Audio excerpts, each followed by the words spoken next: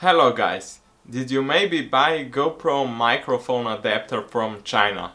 Well, I did and it didn't work. I decided I will check out what is wrong with it. I opened the mini USB part of the adapter and I did some research on the internet. And I found that you must short out two pins with a certain resistor to enable the top row of pins. And for the microphone functionality, you actually have to connect a 330 kilo ohm resistor to the two pins I will show in the picture. I think this is how GoPro tried to disable cheap Chinese rip-offs. First I did a test run if this really works. I just soldered on a 330 kilo ohm resistor and it actually worked. Then I Frankensteined the whole thing so it looks decent.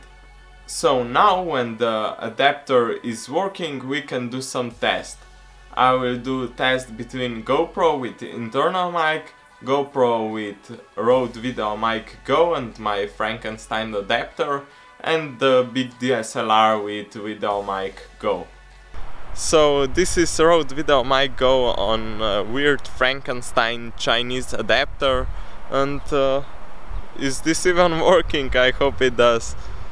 And sound quality should be pretty crisp, we will see. And now here is the GoPro without anything. I have Rode VideoMic Go here in my hand. So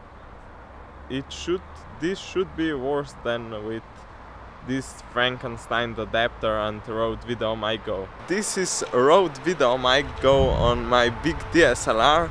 Here the sound quality should be the best, but we will see, maybe GoPro comes close to this. We'll see.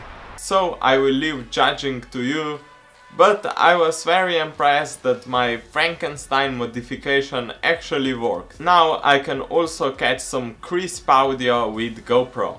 If you have any question about this modification or anything remotely connected to this video, put them down in the comment section. And as always guys, have a great day!